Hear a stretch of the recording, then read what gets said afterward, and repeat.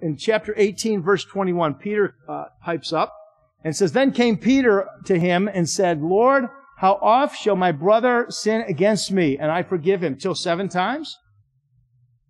Jesus said to him, I say not unto thee until 7 times, but until 70 times 7. Therefore is the kingdom of heaven likened unto a certain king, which would take account of his servants. And when he had begun to reckon, one was brought unto him which owed him 10,000 talents. But forasmuch as he had not to pay, his Lord commanded him to be sold, and his wife and his children and all that he had, and payment to be made. The servant therefore fell down and worshipped him, saying, Lord, have patience with me, and I will pay thee all.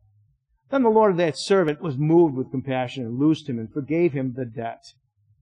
But the same servant went out and found one of his fellow servants, which owed him 100 pence, and he laid hands on him, and took him by the throat, saying, Pay me what thou owest. And his fellow servant fell down at his feet, and besought him, saying, Have patience with me, and I will pay thee all. But he would not, but went and cast him into prison till he should pay the debt. So when the fellow servants saw what was done, they were very sorry, and came and told unto the Lord all that was done. Then his Lord said after that he had called him, said unto him, O thou wicked servant, I forgave thee all that debt, because thou desirest of me. Shouldst not thou also have compassion on thy fellow servant, even as I had pity on thee?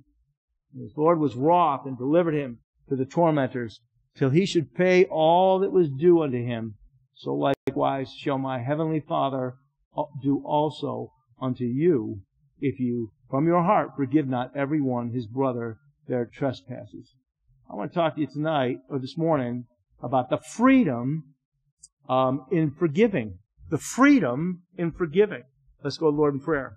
Lord, we come before you. Thank you again for this morning. Thank you for the worship and song. And Lord, thank you for the fellowship we've already enjoyed, and for the Sunday school hour, being able to instruct on some serious matters. And Father, I just pray that you bless this message. Help me to deliver it as you would have me do it. And I pray that you are honored and glorified. And Lord, our hearts would be open to your dealing with us, every one of us.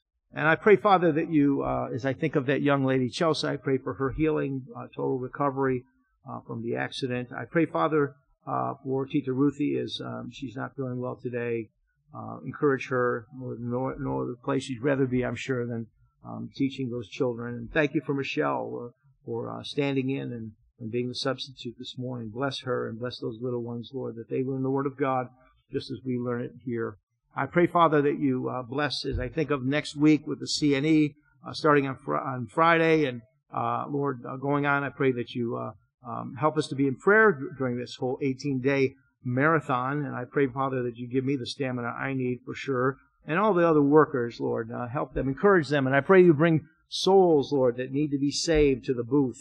I pray, God, that you give us the right kind of approach toward them, and help us to recall Scripture, and even the right discernment, Lord, of the spirit of the people and how to address them.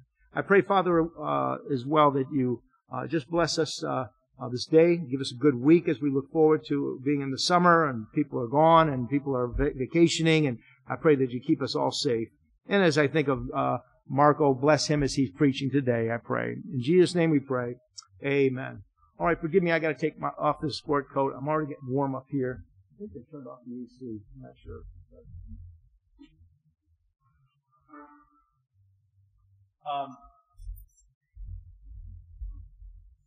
Okay, understand, first of all, this parable is not talking about salvation. It's not talking about salvation.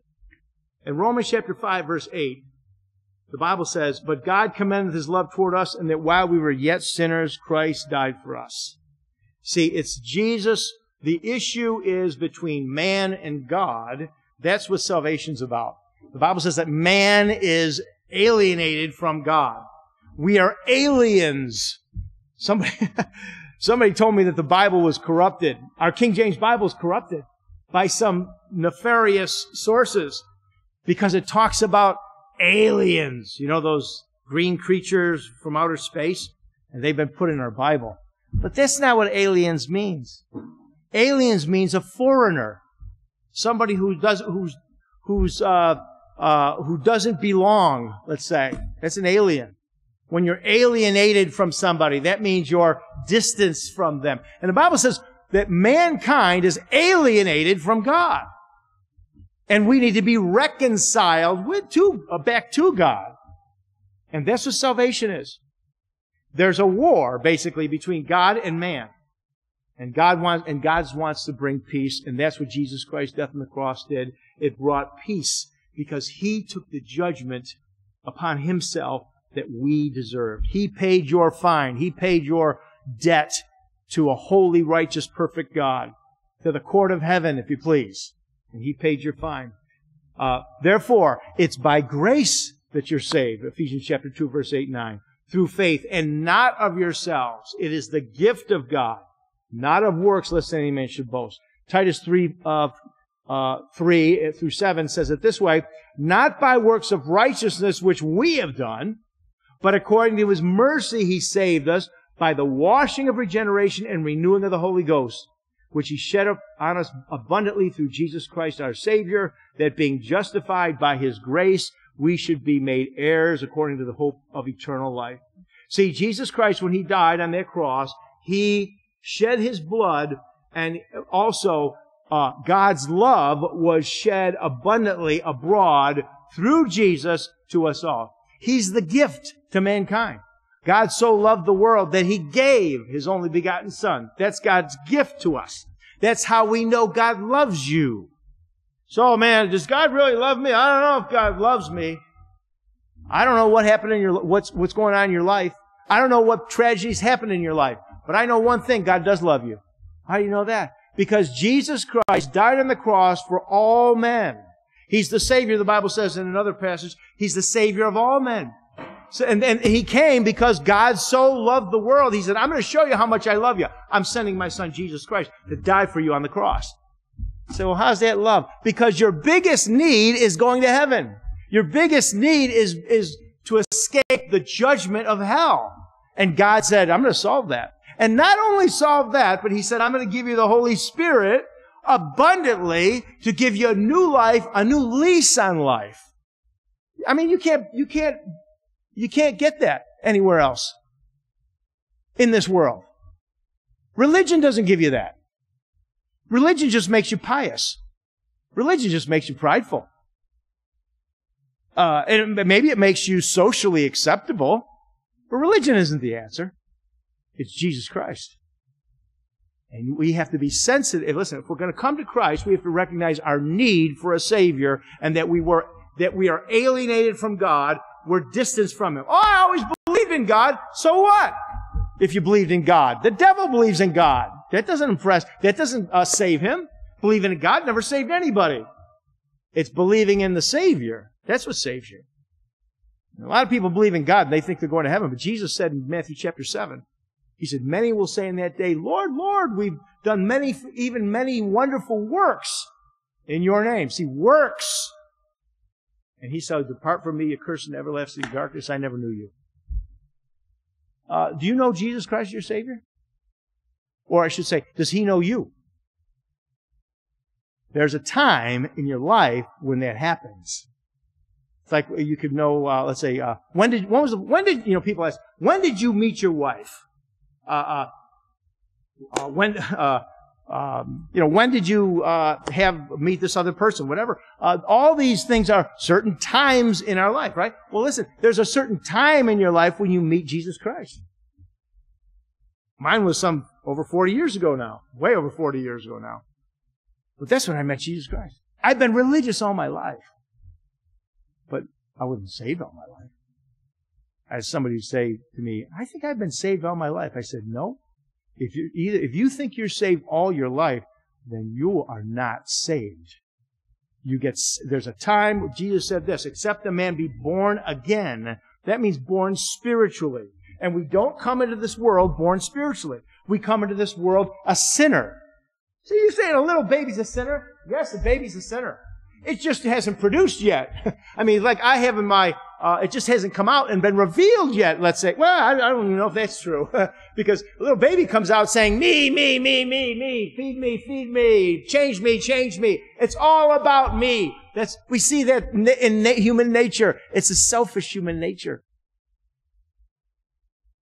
They have that, but this is the one thing a baby has over you and me. It doesn't have the understanding and its innocence. It still has an innocence of knowing. And the Bible says when we know things, that's when we're held accountable.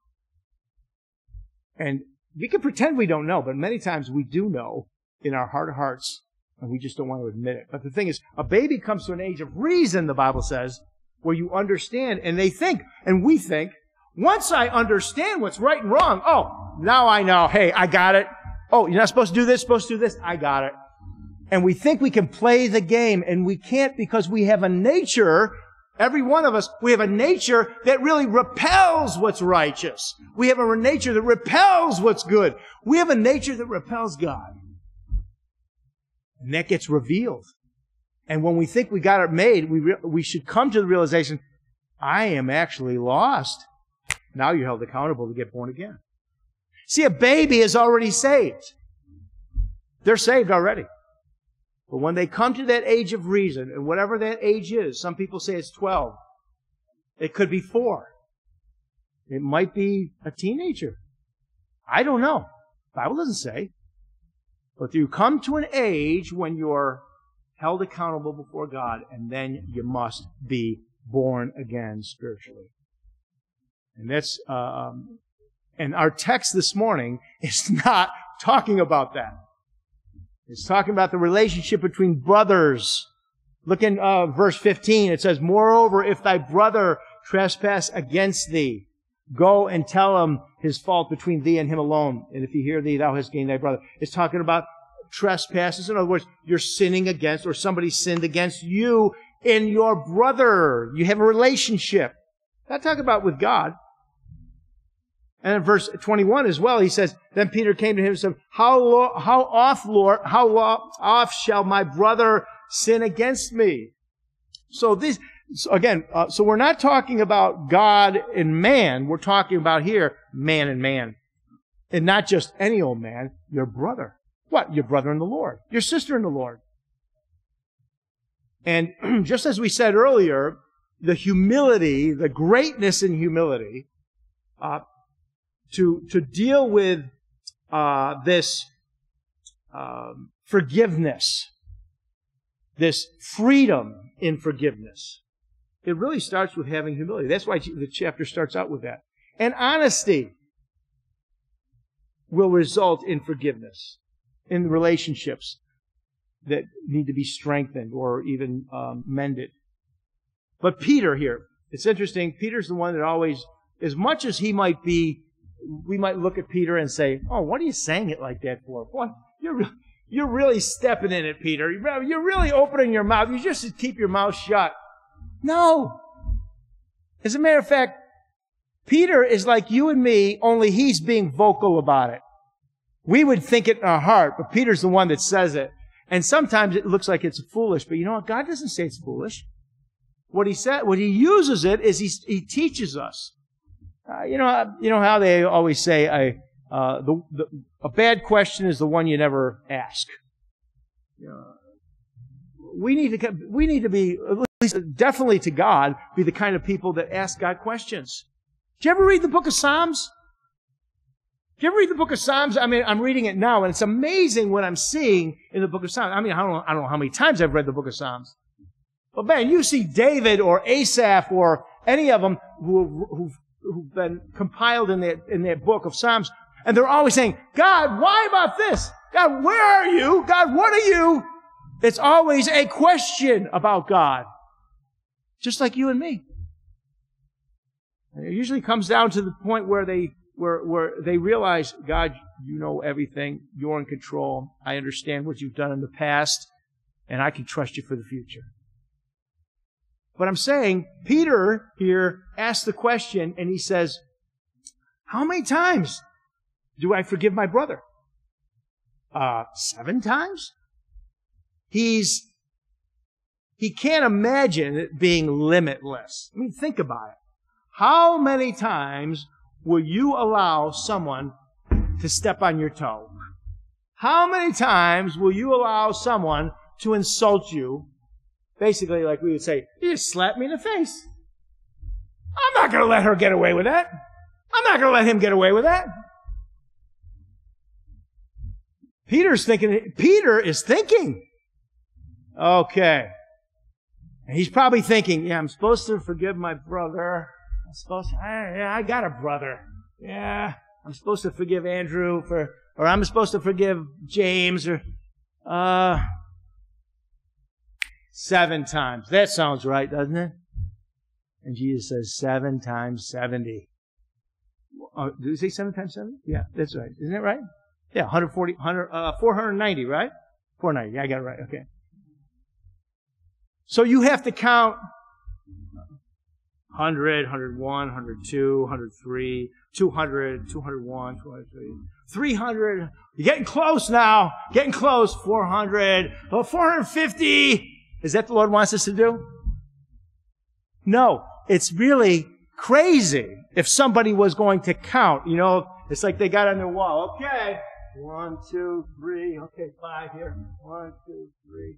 I'm counting. It's crazy, right? Well, Jesus is saying, no, it's like anytime, forever. You're always supposed to forgive. And this really was difficult for Peter. But you know, honestly, the rabbis would say 3 times. That's religion. That's religion for you. 3 times, and then after the 3rd time, that's it. I remember talking to some Jewish young men at the CNE again. I love the CNE because it's almost like a safe place for me. I can be a little outgoing there and assertive to people. I got my little safe space with the 10 feet around there, but I can walk out there and see people. Hey, how you doing? Hey, come on over here. Talk to them and be a little crazy, right? But I like that. And I saw these guys that were Jewish, obviously, because they were dressed sort of funny and they had the little curly locks things here, you know, on the sideburns. And I said, excuse me, gentlemen, I want to ask you a question. And I said, can you answer this question? If a person is a murderer, can they still go to heaven? They go, nope. I go, what if they're really sorry? What if they go, nope, they go right to hell. I said, I go, there's got to be some way they can maybe be resolved of that sin, right? And they go, nope, goes right to hell. I was like, what? These were young Jews. And I thought, that's not even in the Old Testament like that. You know, I didn't really get the chance. They just kept on walking, you know. I wouldn't even stop any farther. But I could have talked about Moses. He was a murderer. I talked about David, what David did. You know, I mean, it's crazy, but that's religion. But Jesus says 70 times 7. It's ridiculous to even count. And us as Christians, we need to recognize that, listen, you're living in this world, you're going to be offended by each other. You're going to offend me, I'm going to offend you. I'll tell you right up front, I'm going to offend you. And you know what? You can offend me. Now, if I can't get over it, or if you can't get over it, and it's really pressing on you, then it's incumbent upon the person who feels violated to approach that person and try to resolve it. And listen, once it's resolved, it's resolved. And again, maybe you don't forget, but the thing is, you say, I'm not going to bring it up anymore. Oh, it's done. But there's no limit. There's no limit. See, because you know why? Because that's what love does. Love does not put limits on doesn't count how many times it forgives. It just forgives. Husbands, you don't count. Oh, there she goes again. She's doing it again. I told her, don't do it. And she keeps on doing it. You know, this is the last time. Oh, yeah, what are you going to do? You get a divorce over that? because she didn't do what you told her to do, or she did do what you told her not to do? That'd be a stupid thing, wouldn't it? Yeah. So it doesn't make sense to forgive her, right? Yeah, I guess I got to forgive her. But she better not do it again! You know what? She's going to do it again. Now what are you going to do? Or he's going to do it again. You got to forgive him. See, that relationship, husband and wife, it's built on love. And you feel like a fool, right? You feel like you're being, I got to be a wet dish towel, or I got to be a doormat, and you can walk all over me. No, that's not what the Bible says. He says, address it. And the example is God himself forgiving us. So we need to grow as Christians to be dealing with forgiveness. In our parable, you can call it, we see this character who went through 3 different stages. He started out as a debtor. The Bible says, he owed 10,000 talents. I had to look that up. A talent is like 750 ounces of silver. A talent is not like talent show. Talent is a measure of money, like dollar or cents, or something like that. And so a talent was a measurement. But here's the thing. A talent was equal to about 20 years of a manual laborer's wage. 20 years. After 20 years, he earned a talent. That's how much a talent was. They say, according to what I just read, it's about $20,000 a year.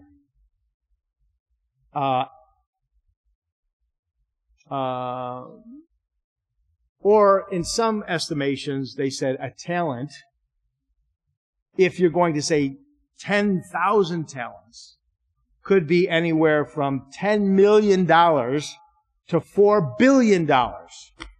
That's what Jesus is saying here when he says, this guy owed 10,000 talents. It's like, whoa, man, who's this guy? Donald Trump?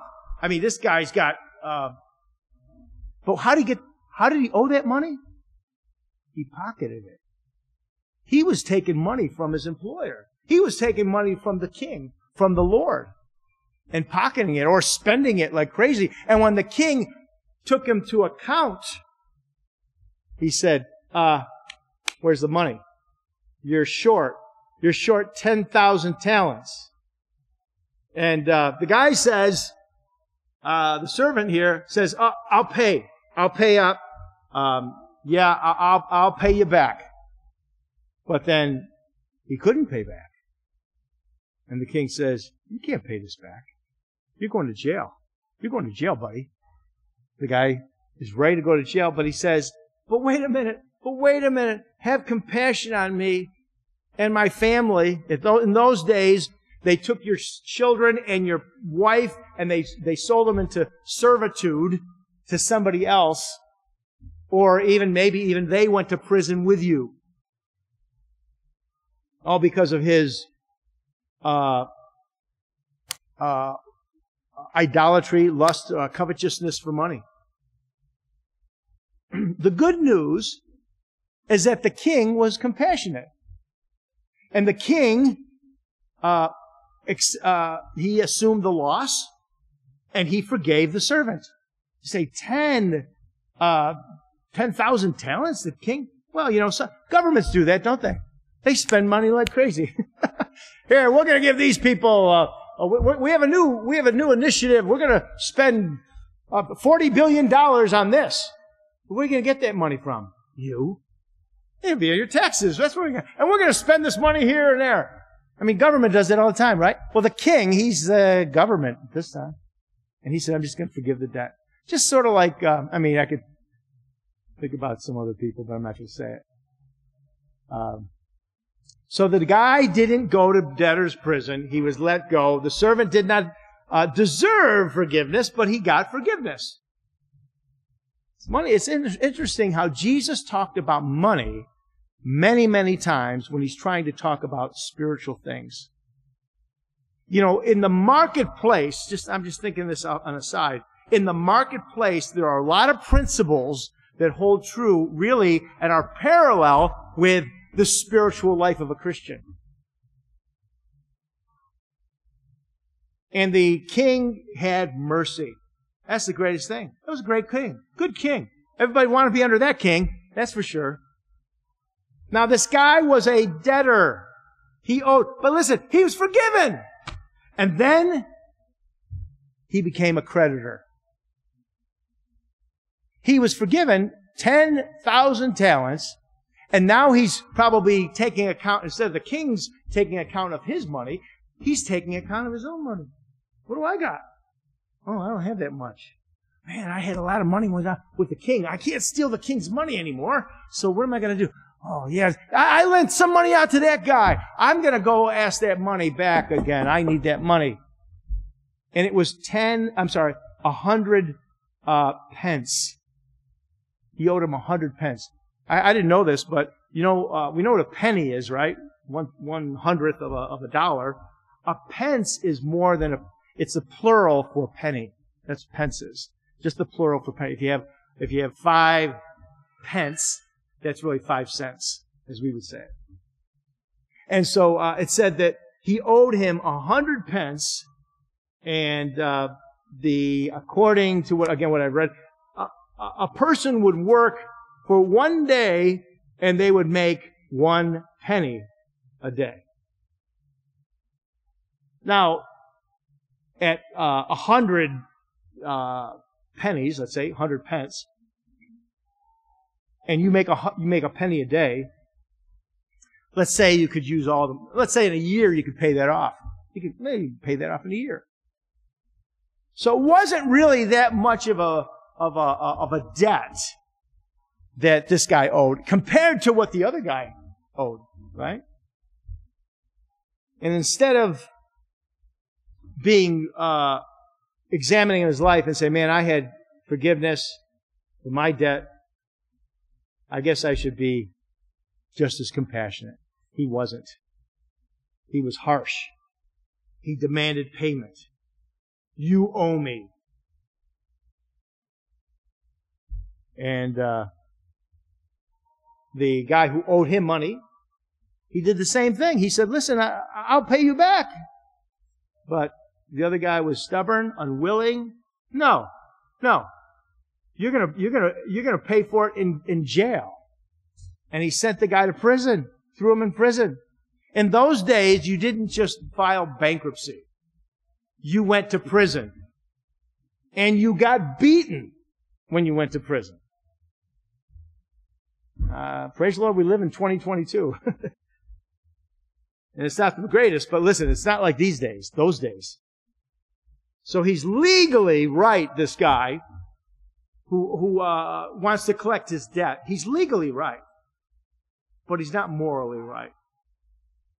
He's not morally right. And listen, everyone else understood that. Because other people saw what took place and they said, that's not fair. What's that mean, that's not fair? Morally, that's not fair. If he went before a judge and he said, Judge, this guy owes me money. Does he really? Yeah, look at the books. I lent him this money. I lent him 100 pence and he hasn't paid me back and he doesn't know how he's going to pay me back. I don't even care about the money. Put him in jail. You know what the judge would say? You're right. Go to jail. But everyone else looks and says, it's not right. That guy was forgiven 10,000 talents. And he's grabbing that guy, the Bible says, by the throat and putting him in jail. So, what happens? The king hears about it from the other people, the other servants, fellow servants, and they tell the king, and the king says, "Oh, is that so? I forgive him 10,000 talents, and he's not going to forgive this guy. I'm calling this guy back into the courtroom, into my court. You want to live by justice? You want to live by what you get what you deserve? Okay, you'll get what you deserve. I'll give you what you deserve. You're going to jail." And he sends that guy to jail. And the Bible does say there were tormentors. It's not just you're in a cell, 8x8 cell, and you just have to sit there and twiddle your thumbs. No, he's in there, and he has to come out daily for his beating. Like it probably maybe in the Philippines, or I'm guessing, I know in Singapore, you get caned. They have a big bamboo stick. You bend over, and you have so many whacks that they give you.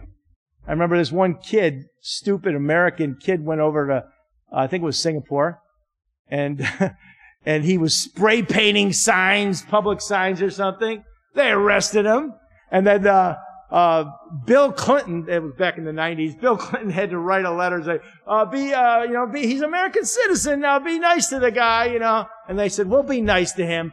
Instead of giving him 10 whips, we're going to give him just 3. I think they no.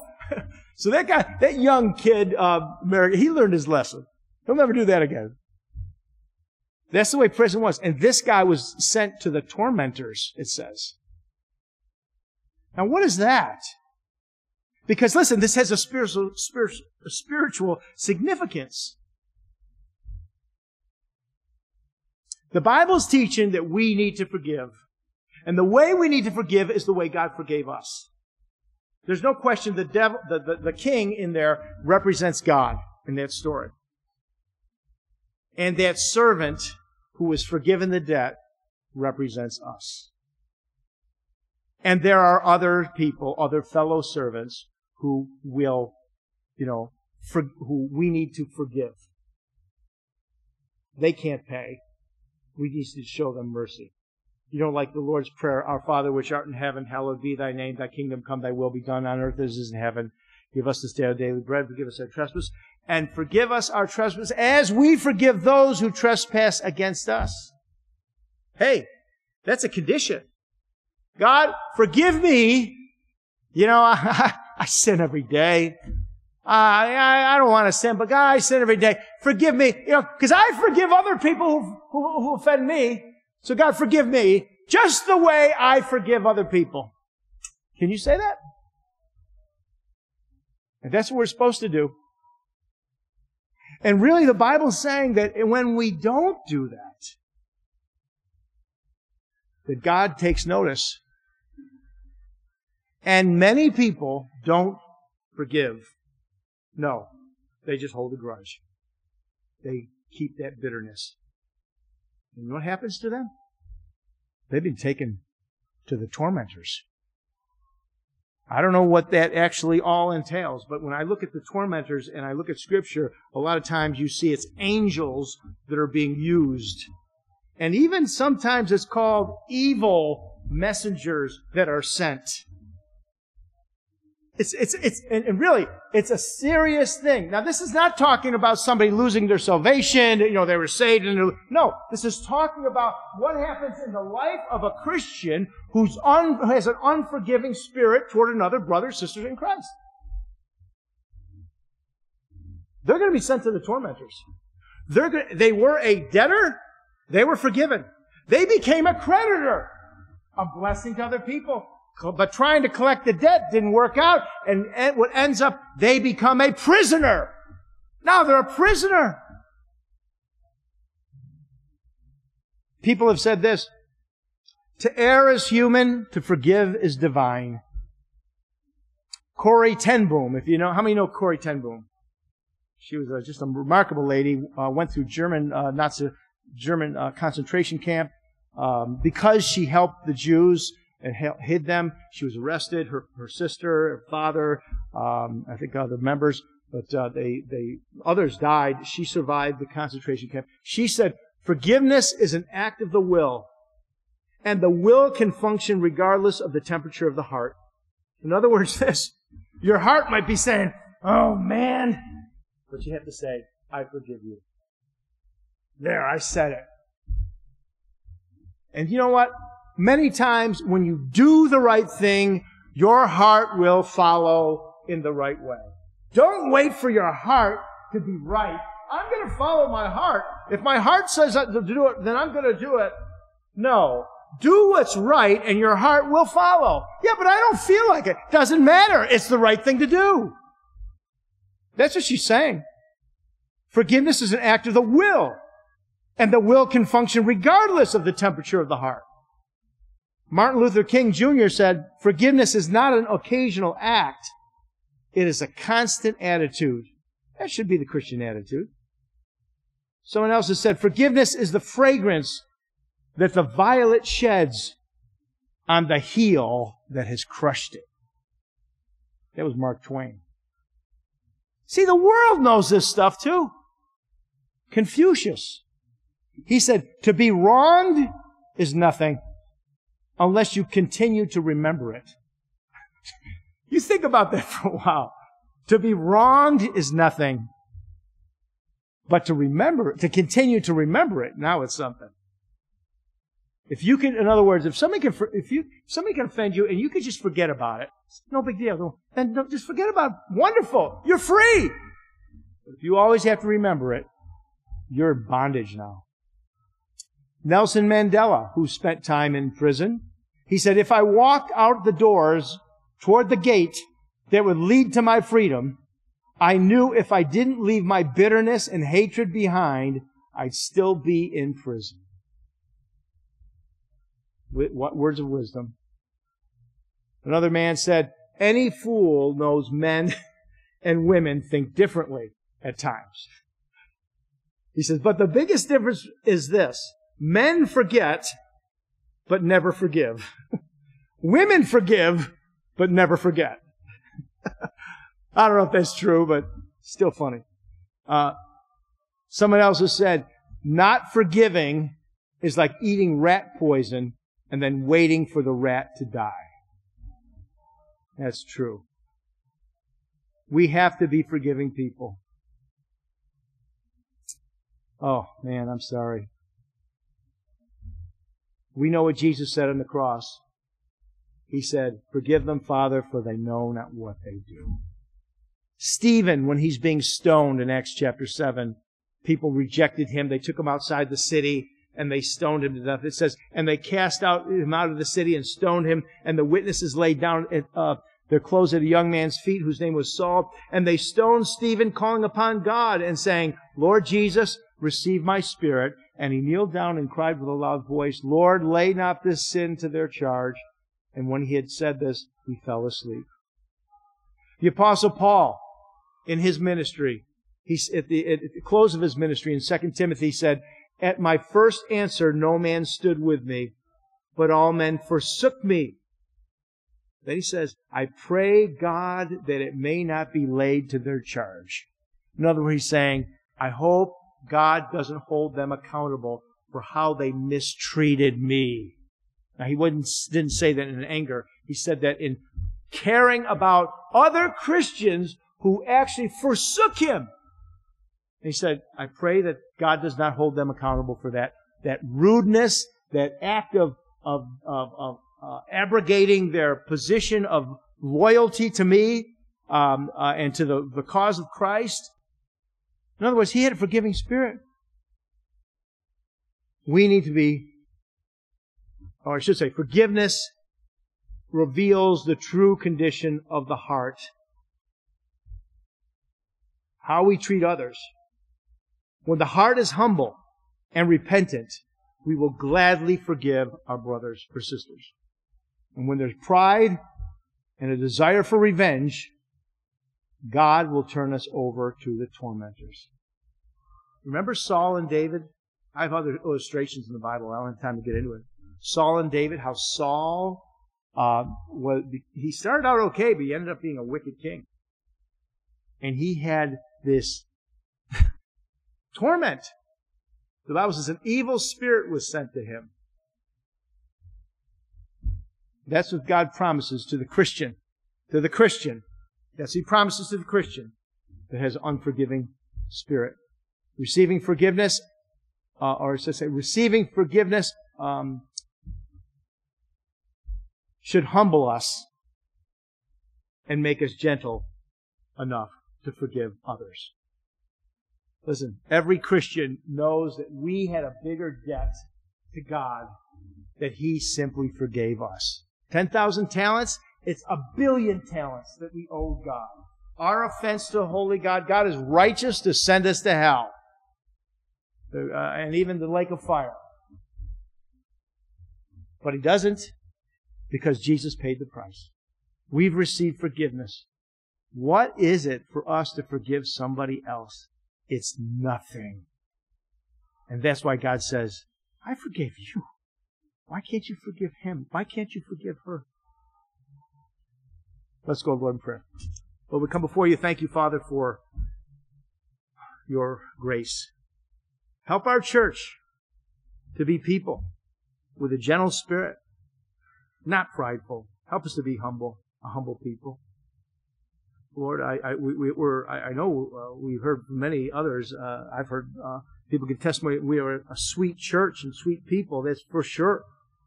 But Lord, I know we all need to grow. Grow in grace, grow in love, grow in forgiveness. And help us, Lord, to grow in this humility and this spirit of forgiveness. And, Lord, that we would be just the testimony to encourage and really show the love that we're supposed to show. Thank you again for this time. In Jesus' name we pray. Amen. All right, we're going to have a closing song way over time. Nelson, if you'd come at this time.